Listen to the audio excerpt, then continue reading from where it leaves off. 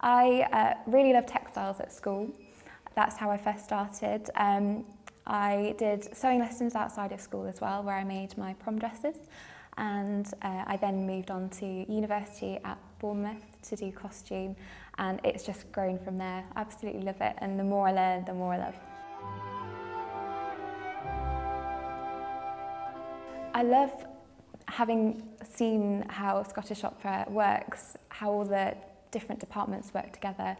It's very collaborative, as theatre always is, and being able to see how all of our roles come together and work to create these amazing operas.